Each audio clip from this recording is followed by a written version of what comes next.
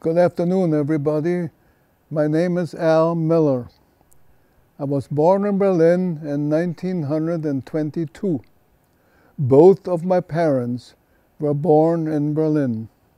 All four of my grandparents lived their entire adult lives in Berlin. My father served in the German army during World War I in 1914. I have a picture here of my father. That's it right there in this dress uniform. I'll have more to say about that a little bit later on. One of my grandfathers established a factory making shirts in Berlin in 1871. What I'm telling you here is that our family was anchored in Berlin. We were Germans. Patriotic Germans. My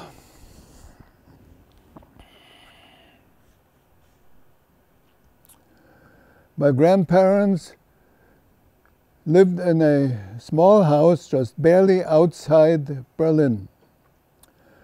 My father had two brothers. One of them lived in that house, and one day he didn't come home. People went looking for him, and they found him, beaten to a bloody pulp.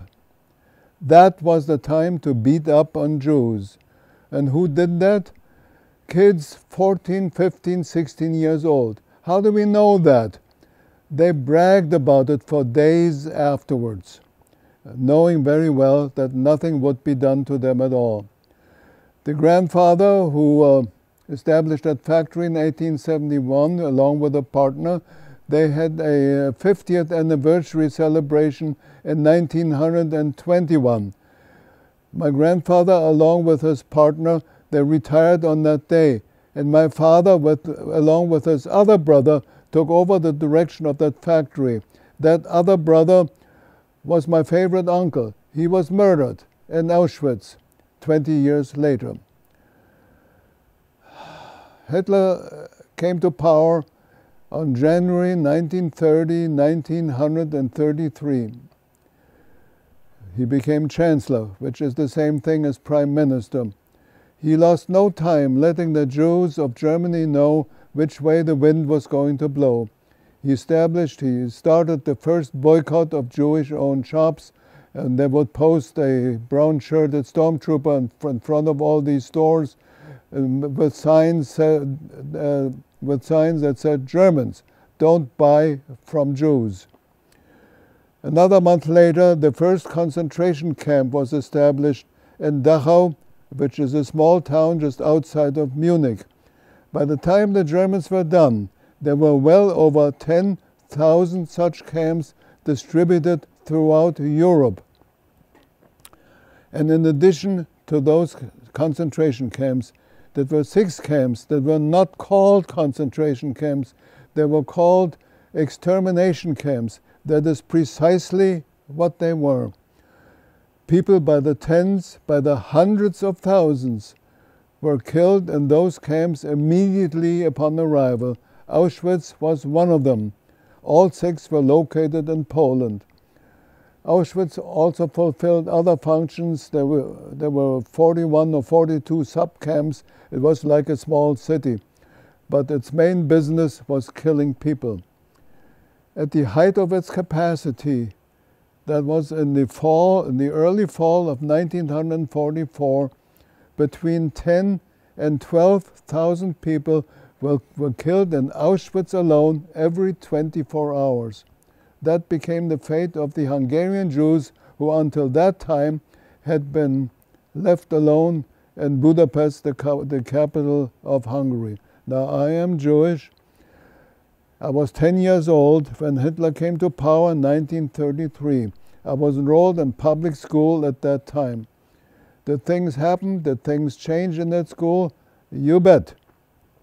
The very first thing that happened was the greeting between the teacher and the class. There was no such thing as good morning class, good afternoon class. That didn't exist anymore. It became the rule. I don't know, it was a law, but it was the rule to be followed by all, that the greeting now consisted of a Heil Hitler, standing up and Heil Hitler. and the entire class, standing at attention, 10 years old, would respond in exactly the same way. At the end of the class, exactly the same thing, the teacher and the class. Now, that didn't bother me at all. I participated in that, of course. If I had not, I would not have lasted the day. Other things, however, in that class became very, very unpleasant. Kids that I had been played with all along, 10 years old, doing silly stuff, just playing along.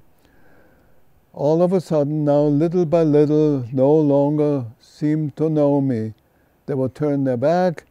They had listened to what they heard at home and what they read in the papers or anywhere else. I was no longer to be played with. And when you are 10 years old, that hurt. Now, was I obliged? Was it necessary for me to remain in that class? No, it was not. There were other 3 or 4 Jewish kids in that class. One by one they left. I did not. I stuck around for well over 2 years. Why did I do that? Well, I thought at the time that I had a couple of good reasons. One of them was this. I had 2 very good friends in that class, really good friends.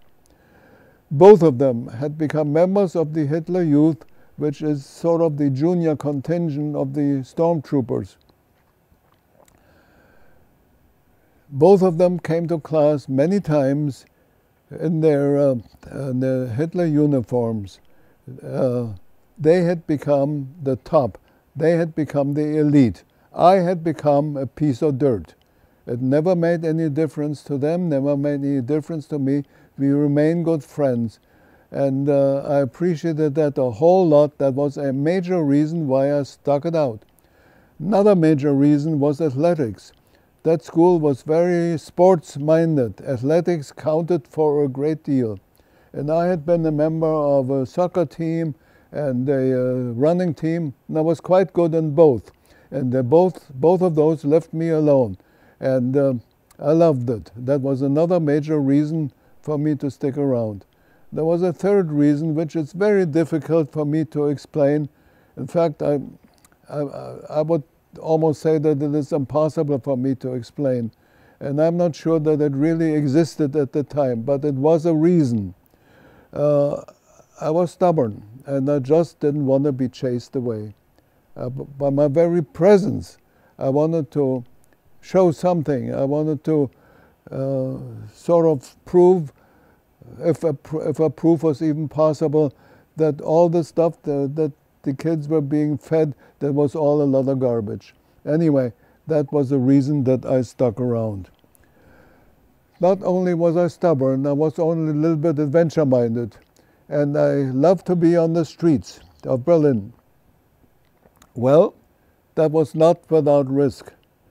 For a Jewish kid to be caught in the vicinity of the marching columns of stormtroopers, which seemed to be everywhere. Of course, they were not everywhere, but that's how I remember it.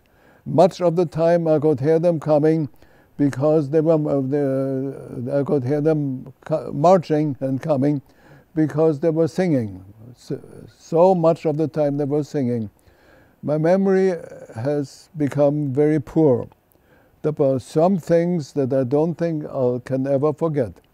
And the ending of one of their songs is one of those that I don't think I will forget. I remember it word for word to this day. And it goes like this, in German of course. Wenn's Judenblut vom Messer spritzt, dann geht's noch mal so gut. Meaning, when Jewish blood spurts from the knife, everything works twice as well. I can't begin how many times I heard that over and over and over. 2 years later, in 1935, a new set of laws was enacted, was known as the Nuremberg laws. As the core of that law, as far as our family was concerned, was all of a sudden, from one day to the next, we were no longer citizens of Germany. We had become stateless in our own country. That hit my father very hard. Here he had fought for Germany. He had been a frontline soldier fighting on the Russian front at that time. Now he was no longer deemed worthy to be a citizen of that country. At the beginning of the First World War, there were approximately 500,000 Jews living in Germany. That was less than 1% of the population. Of those 500,000, fully 20%, 100,000 Jewish Germans at that time fought for Germany, were serving in the German military. As of this morning, the Google lists the number as 98,000. I called it 100,000. That woke up our family. Here, until that time, many Jews who had not yet left Germany, they lived a life of illusion, of make-believe. They thought that one day all of this would just simply fall apart. It would no longer be true. It was in a mirage. Well, this was a wake-up call. And then now they decided this was for real. And so they proceeded to make preparations to leave. Now, I get a question quite often when I do my talking, as why didn't you leave earlier? As if that is such an easy thing to do. You had lived someplace for generations, and now you're told, now you're thinking about leaving. Where are you going to go? Do you know the language in the other country? Does the other country accept you? The difficulties involved in this are not imaginable, really. And so you cannot blame anybody for hesitating. And our family hesitated. Now they decided the time for hesitation has pretty much come to an end. Another part of these so-called Nuremberg laws, Jewish attorneys were no longer allowed to function in court. Jewish physicians were no longer allowed to use the title doctor. So these were just nasty things. I arbitrarily have always divided the 12 years of the Holocaust, 1933 to 1945, into two segments. The first segment, 33 to November 9th, 1938, that specific day. And the second segment after that until the end, in early May of 1945. What was the difference between these two segments? The first segment was this. The focus by the Nazis in regard to the Jews was to eliminate Jews from public life, essentially. That meant any Jew in government at whatever level, national, provincial, municipal, doesn't make any difference, out. Any Jews in functioning in education, university professors or teachers of, again, at whatever level, out. In entertainment, in the arts, in music, in the theater, entertainers of whatever kind, out. They did not want Jews to be visible at all. But there were not yet any mass shootings, not yet any mass arrests. Individual shootings, sure, plenty of it, but not as a matter of group, well, what can I call it? It was not yet applied to groups as a whole. That came later on, and how. The second segment from 1938 on, that was very, very different. Conditions were now created of such cruelty, such degradation and humiliation that cannot be described, it cannot be imagined, and it cannot be believed. But sometimes it is time, what is difficult to talk about must be talked about. What is difficult to confront must be confronted. So I will go into the second segment, difficult as it is to talk about. By the time the Nazis were done, they had invaded and conquered or otherwise dominated 18 European countries. And in most of them, not in all, but in most of them, they had literally killed millions of people. But no group, be they Russians or Poles or Yugoslavs or Greeks or Albanians or anybody else, was earmarked for total extinction. Only the Jews, each and every one of them in their entirety, right up to the very last day of the Nazi regime. But not only the Jews as individuals were to be eradicated, but also their entire culture, their tradition, their history, their religion. All of their accomplishments in every field of human endeavors was to be done away with. All memory of their stellar contribution to the arts and sciences was suppressed. Streets named in their honor were renamed. Their books were publicly burned. Their houses of worship were also equally burned to the ground or otherwise destroyed. And all of their possessions were either confiscated or thrown on the ash heap. And all they had left were their bare lives. Before very long, that was taken too. To me, the most overwhelming aspect of the 6 million Jews killed was the wanton destruction, the murder of 1.5 million children under the age of 15. 1.5 million children under the age of 15. Can anyone imagine or guess what shining stars in medicine, gifted musicians, talented writers, committed artists, dedicated scientists were simply done away with, murdered, bulldozed into mass graves, most often nameless. The English language does not contain the vocabulary, even remotely descriptive of the enormity that had been perpetrated on a scale so enormous, so gigantic as to preclude comprehension by anybody.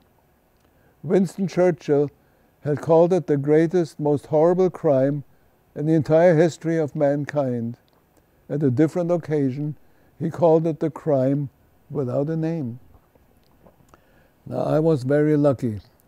I was able to leave Germany in 1937 during that first segment where things were very rough and miserable, but we were still, you might say, livable. I was very lucky. I was 14 at the time. I left for Switzerland. And I stayed in Switzerland, remained in Switzerland a year and a half. My brother was 16 at the time. He managed to get to England. He was, as I said, he was 16 at the time. He left alone also. My parents were not able to leave. They did manage to leave later on during that second segment when it was virtually an impossibility, but somehow they did get out. Why were they not able to leave? Well, this is a long story, but I'll make it very short. My father knew somebody who the Nazis were looking for, the SS. The SS, they were the most fanatics of the fanatics. They were the super fanatics. They controlled all police functions throughout Germany and later on throughout most of Europe. They were in charge of all the concentration camps. They were the Secret Service. Anything that had to do with police function, that was the SS. And they were looking for this person. They knew that my father knew that person. They accused my father of either knowing where this man is hiding or of hiding him himself. That wasn't true at all. My father had no idea. But they gave my father a very, very hard time. To this day, as I speak right here, I am surprised that they did not incarcerate my father at the time. My father was simply lucky. He got away with it. My father had no idea where that man was. But the SS ordered my parents to surrender their passports at that time. So that's why my parents were unable to leave. Later on, and I'll make this short also, well, okay, I can't make it all that short. The day after Kristallnacht, I didn't talk about Kristallnacht, that's what I was looking for, okay. November 9th, 1938, Kristallnacht occurred. What is that? On that night, the Nazis used a pretext to burn down several hundred synagogues throughout Germany and Austria. They incarcerated thousands upon thousands of Jewish men into the concentration camps. They smashed something like 30,000 Jewish-owned shops. There was so much glass on the pavement that this became known as the Night of Broken Glass or Kristallnacht. That had real consequences for my family. They would, on the next day, November 10th, they would take Jews wherever they could find them, take them to the street, force them to their knees, throw stuff down, tell them, here, clean it up, while they circled around them, mocking them, hitting them, spitting at them, and calling that having a good time. That happened to my wife's mother and to my wife's brother. They almost never talked about it afterwards. Well, my parents went into hiding. They picked up Jews wherever they could. And we had a lifelong, wonderful, wonderful friend, non-Jewish. My parents called her and asked, could we come over? And she understood immediately, and my parents went over. But my parents felt very bad about jeopardizing the safety of that lady if it had become known or even suspected that she was giving any kind of aid or comfort to any Jewish people. She might have had reason to regret that for the entire rest of her life. So my mother decided she would go back home to the apartment. My father knew somebody in the Catholic hospital. He went to that somebody and said, I need surgery. And that somebody immediately understood and asked no questions. My father had surgery twice, real surgery. Well, in those days, recuperation took, for any kind of surgery, took a minimum of 2 weeks. So 2 surgeries equaled 4 weeks.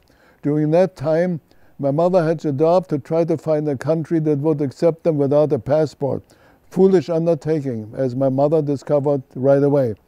There was no way to do that at all. She didn't even manage to get inside to talk to somebody. Now a miracle occurred. My mother discovered, somebody told my mother about a lady in the Belgian consulate who, for a lot of money meant nothing anymore anyway, she was able to secure passports, to secure the passports plus visum valid for Belgium for 72 hours for 2 people. My father never went back to the apartment. He went straight to the train station from the hospital where he met my mother. My mother had the job during the last few days to try to determine what they're allowed to take along. What they were allowed to take along was a little bit of old clothing, nothing else. Plus 10 marks each, but that was the equivalent of $2.50. That's how they left. And finally they arrived in Belgium with $5 in their pocket. But you see, they were free. And they were healthy. They knew both of their boys, my brother in England, I myself in Switzerland. We were free and they were healthy. We had everything that mattered. What else did we want at that time? I'll tell you exactly what else we wanted. Nothing. We had everything that was of any real consequence of our freedom. Now here, everybody lives in freedom. So we don't think about it. We take it for granted. We accept it. We don't talk about it. It's just there. Now, if that freedom ever goes, that becomes a different story. It's just like health. If you have it, you just have it. You don't think about it. If you don't have it, then it matters. Then it matters a great deal. So freedom is the same way. Well, okay. So we lived, immediately went to Belgium to be with my parents. Then we lived in Belgium for about a month. We managed to get to Holland for a few days, and then England. In England, we lived for a year and a half as enemy aliens. That was our official designation. And the London police told us very quickly, if war breaks out in Europe, which it did, you will be transferred and interned on the Isle of Man, which is a little island in the middle of the Irish Sea. That's where the enemy aliens are going to be interned for the rest of the war. Nobody knew how long that would last. So the war started on September 1, 1939. Here in the United States, of course, started with Pearl Harbor, December 7, 1941, 2 years later. But in England, it started in 1939. London police came, your time is up, get your things ready. They gave us a few days, I don't remember how many days, and then you're going to go to the Isle of Man. Well, my father immediately went to the American consulate, where he had been the number of times before to check on our quota number, and he insisted on talking to somebody else.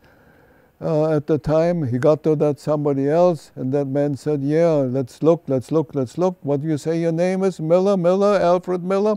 Okay, here it is. Permission to come to the United States came through today. The same day that the London police told us we were going to be interned. That's not a miracle? You better believe it was.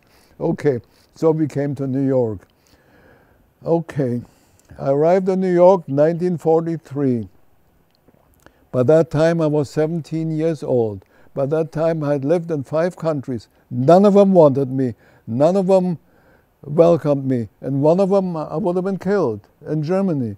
I wouldn't have believed that if somebody had told me. But it would have happened if I'd stuck around for another 2 or 3 years. Then in Switzerland, well, they accepted me reluctantly. They didn't really welcome me at all. There's stories about that.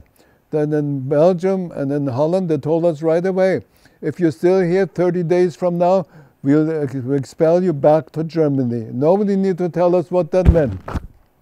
And then England, I told you, enemy aliens. Okay. So finally, we arrive in New York, 1940. 1943, I joined the American Army. I was not yet a citizen, but I was in the Army, 1943. I'm not sure that there was any person more proud to be in the United States Army at that time as little Private Al Miller at that time. Okay, I expected to have basic training in the infantry, but that did not happen. They gave me basic training in the medics. I paid no attention at the time. Okay, they needed people in the medics, all right, fine. I was in the medics, and I learned a lot. I learned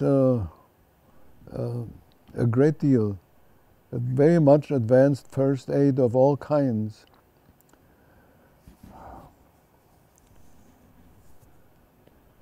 Then the Army, in its infinite wisdom, decided to send me to college. Why? I have no idea. There was a program at the time, was called ASTP, Army Specialized Training Program. They sent me to college in Oklahoma A&M College in Abilene, Oklahoma. To do what? Chemical engineering. Nothing could have been further from my mind. I didn't care much about chemistry, and engineering was something strange to me. Why would they pick me for that? To this day, I have no idea. But I learned a lot. It was a very intensive training in whatever chemical engineering was. From very early in the morning until very late in the afternoon, very strict training. And that helped me a lot later on. when I got out of the Army in 1946, 3 years later, I had a lot of college credits from this occasion. And I went to Ohio State and presented this and said, will you give me credit, for college credit for this? And they looked it over, asked a few questions. They gave me 1 year worth of college credit. That was tremendous, because I used that later on when I actually did go to college. After the chemical engineering business, they sent me into the infantry finally. And I discovered just a few months ago as to the reason for that sequence. And I'll get to that. So now I was in the infantry, basic training all over again. It had been the rule, maybe a law, but certainly a rule, for non-citizens not to be trained with weapons. That's why I was in the medics. But now I was in the infantry, and I was trained with weapons. With the carbine, I was very good with the carbine. I got a medal for doing things with the carbine, but I was not a good weapon at all. It didn't go very far, it was very light, was much too late. The standard issue weapon was the M1, and I did that, but only average. This was a heavy weapon, and everybody had the M1. But I did not exceptionally well with it. I did well enough, just about average. And I did very well with the .45 pistol, and I did very well with that, and I was trained with that also. Okay, now I was in the infantry. Then eventually, I'm going ahead a little bit.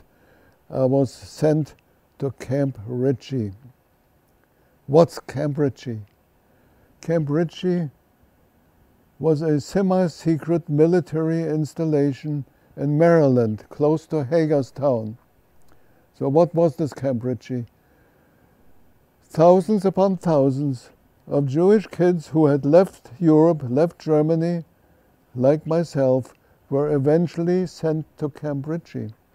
And when they got there, more often than not, they were greeted by people who looked like Germans. They had German uniforms on, and they were greeted in German. What is this? What is this camp? Well, people who looked like German, had German uniforms, were not German at all. They were the American GIs dressed up like Germans. Everybody sent to Camp German spoke at least one foreign language, mostly German, but also sometimes several other languages. When I got there, I was perfect in German, still am, and I was very good in French at the time. I'm still reasonably good in French. I haven't used French in a long time, so it tends to leave you. But at that time, I was 100% perfect in German, let's say 95% in French at the time. So Camp Ritchie was a training ground to teach those kids, those Jewish kids, interrogation methods. That was the purpose of Camp Ritchie. Interrogation of German prisoners of war. They were sent back, those kids were sent back on D-Day, June 7, June 6 or June 7, 1940. Sent back to Normandy. Sometimes they were sent ahead behind enemy lines to do all they can to pick up German prisoners, to question them as to the disposition of the German forces and whatever they could get out of the German POWs. And the interrogation methods were various. There were not just one or two methods. There were several different methods. We were taught all of them. It was a fantastic place. Nothing like it anywhere in the American Army at that time. Perhaps not in any army. We were taught, for instance, during the process of how to interrogate, we were taught was very difficult. We were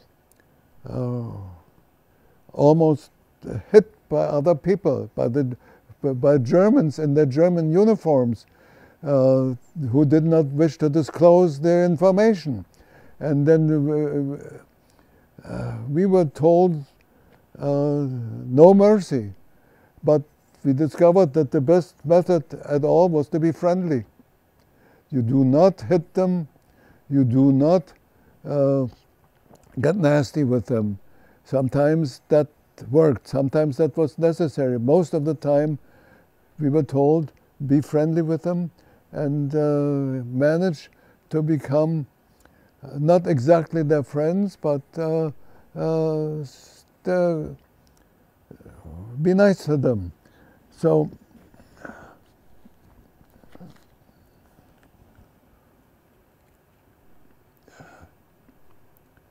the Jewish refugees were suitable for these tasks because they knew the German language and, importantly, the German mentality and behavior better than most American-born soldiers. The role of these soldiers was therefore to work in the front lines or even behind them, at strategic corps and army levels, at interrogation, analyzing German forces and plans, and also as members of the United States Counterintelligence Corps, and also to study and demoralize the enemy. Well, I suppose I have to regard this as good luck. They sent me to Camp Ritchie 30 days after the war was over. So what was I doing in Camp Ritchie now? There were no POWs to interrogate any longer. The war was over. Well, yes, the war was over. POWs, that was done with. However, there were hundreds of thousands of other Germans to be interrogated. Let me explain.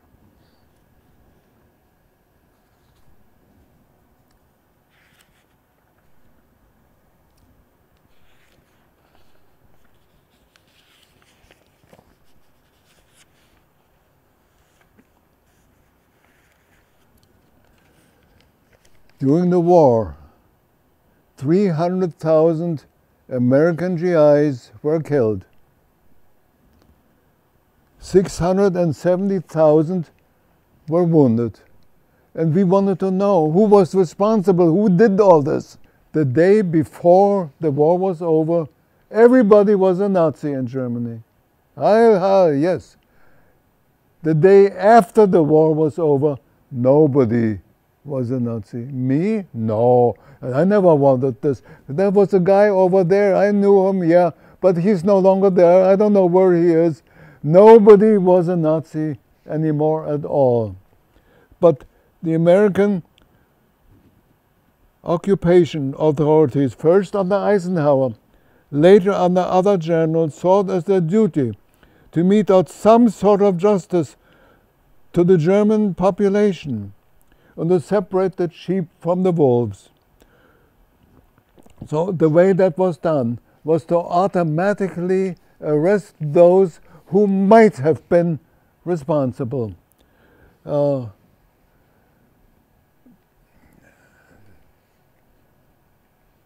If you were a truck driver in Germany during the war, you had to belong to the Nazi Trucking Association. If you were a school teacher, by law, you had to belong to the Nazi Teachers Organization. If you were, whatever you were, there was an organization for this, and you had to belong to it. It was not just a question of belonging and paying some kind of a few dollars membership. You had to attend meetings. During those meetings, you were indoctrinated with the Nazi doctrine, with anti-Semitism, with everything else. So everybody became officially a Nazi, so to speak.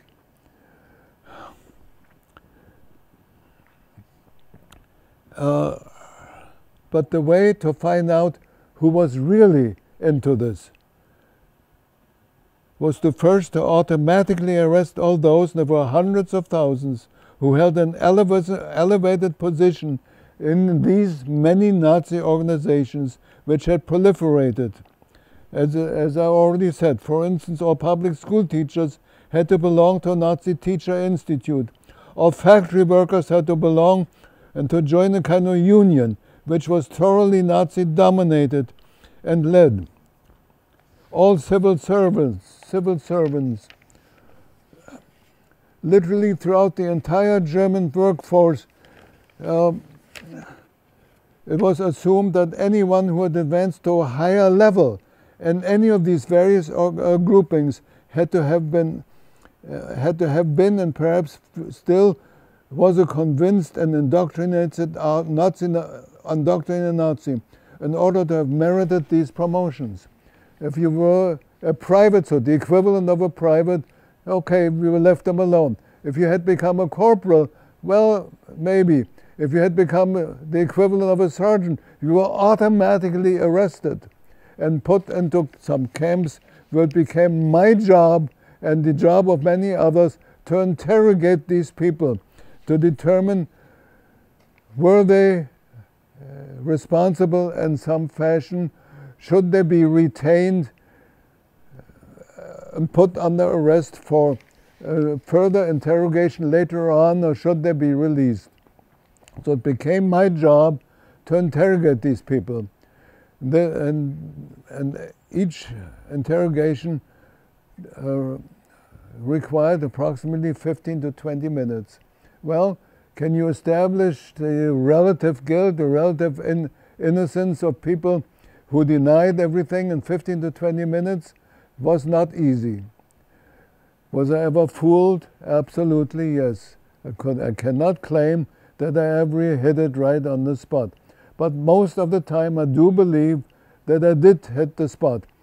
And Cambridge, the instruction that we received, Cambridge had been responsible for that. We didn't know what they were doing. Very few interrogations took longer than 15 to 30 minutes, but each one required a report to higher headquarters with a reasoned conclusion for my decision or recommendation. That is where I learned to judge a man's character. I learned that it takes pretty much a pretty smooth actor to hide his true character even during such a short session. Many of them tried, but it was possible to acquire an almost sixth sense, to detect, almost to smell, so to speak, when the individual put on a false front. Most of the time, not always, the reason is fairly simple. The American actor and playwright Sam Shepard put it this way: character is an essential tendency. It can be covered up, it can be messed with, it can be screwed around with, but it cannot ultimately be changed. It is the structure of our bones, the blood that runs through our veins. Character is who you are, okay? Well, that's Cambridge. I'm coming pretty much to the end of what I wanted to get across here.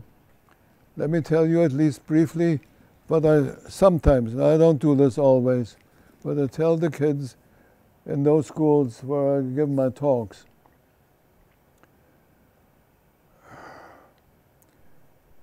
I talk to kids sometimes 12 years old. That's quite young to be talking about these subjects, because they do not really have much preparation. They couldn't possibly have read very much about it. Sometimes I'm surprised at the very excellent questions that I do get from them. So it's not impossible to talk to them. But I like to leave them with something that they can hang on to. We do live in a screwed up world anymore. If you don't believe it, look at your newspaper. Any newspaper, any day whatsoever, makes no difference. I'm a sort of a bug on history, and it's been said that there's nothing new under the sun. And to an extent, I believe that. There's no such thing in history that stands alone as an isolated happening. Whatever happens has a connection with something that happened before. So I'll tell them this. If you want to change the world, make it a little bit better. You cannot change the world, no, but you can change it a little bit at a time. Everybody can do a little bit. There's nobody too young. There's nobody too old. Everybody can do just a little bit. And if everybody does just a little bit, it's no longer just a little bit. It becomes a whole lot, collectively. So I tell them this. Don't do to others what you don't want done to yourself. That sounds so simple. It is not quite so simple, but it sounds simple, and basically, yes, it is. Don't do to others what you don't want done to yourself. And I give them a couple of examples. Do you want to be bullied by others? It's not pleasant. If somebody is bullied consistently and mercilessly, that becomes a very, very sad issue. The kids who are bullied, sometimes they end up killing themselves, literally. You read about that. So, don't do to others what you don't want done to yourself. If you don't want to be bullied, don't do it to others. If you don't want something taken away that belongs to you, that's understandable. Well, don't do it to others. So I keep harping on that. And that's many times how I leave them. And that's, I guess, how I leave you right now. Okay? Thank you very much.